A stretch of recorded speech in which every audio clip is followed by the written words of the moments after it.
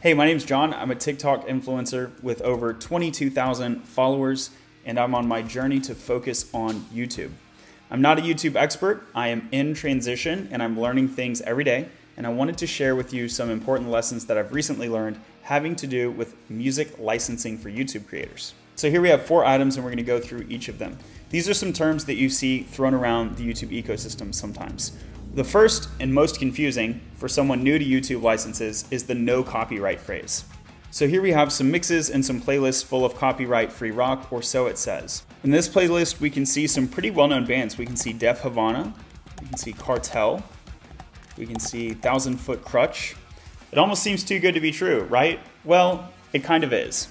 So let's click into one of these videos, and if I click the More button, you can see the license information right here. If I expand it, you can see this is licensed to UMG. So why would this appear on a list that says no copyright? Well, the answer is that you will not get a copyright strike for using it. Metallica currently holds the most played metal song on Spotify, Enter Sandman, with over 1 billion plays. And here you can see I'm uploading a copy of Enter Sandman, and I just changed the background image to my own. I give them credit, and it gets flagged as having a copyright, but look at what YouTube tells me. Copyright protected content found. The owner allows the content to be used on YouTube. So I prefer to use the term no copyright strike, but you can see in the world of social media, people want to clip characters, and so the phrase no copyright has basically become really popular for this, which is ironic because in many cases, there is a copyright. In fact, copyrights are automatically endowed to a creative work once it's fixed. The legal definition of fixed, I'm not a lawyer, but once you have a saved recording like a file, or it could be physically saved on like a cassette or something like that, it's in a recorded or fixed form, it automatically receives a copyright in the United States. Let's take a look at a playlist that I put together. I call this No Copyright Strike Rock. You can use this music in your videos, and there is a combination of flavors of licenses here. None of them will give you a copyright strike.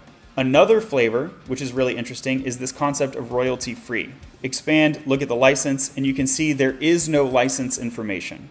If there's no license information, does that mean it doesn't have a copyright? The answer is that there is an implicit copyright. As we just covered, in the United States, you automatically get one. It just hasn't been registered with YouTube. And as a result, your video will not get flagged.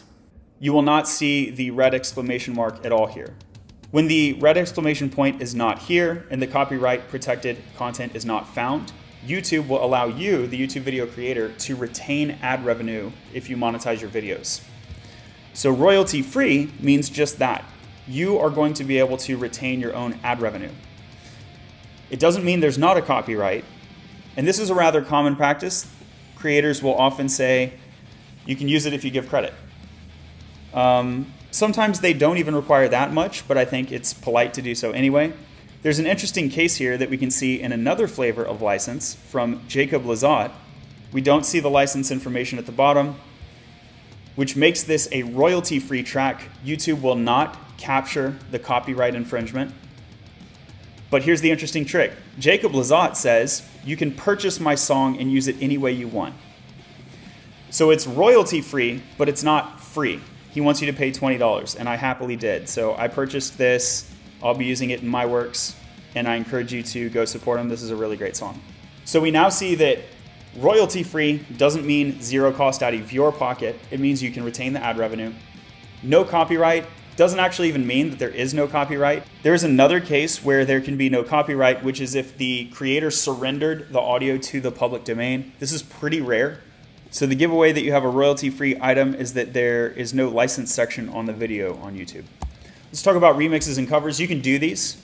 Also, if you record a live video of someone else playing music, you can do that. You can upload it to your channel. You will get views. You might get some likes if people like it.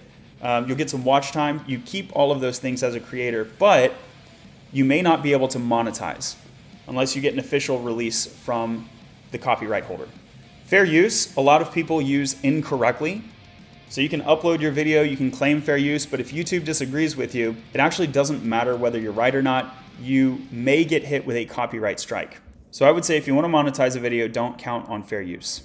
Another thing you can do if you want to monetize your videos is create your own music. Here we are on splashmusic.com. This is an AI tool that I've used to create a bunch of tracks.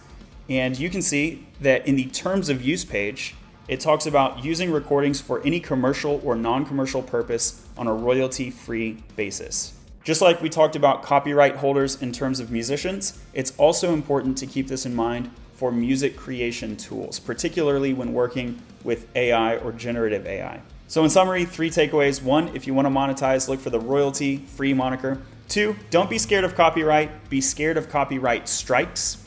And 3 is check out the No Copyright Strike Rock playlist. Thanks for being here. If you enjoyed the video, like and follow for more.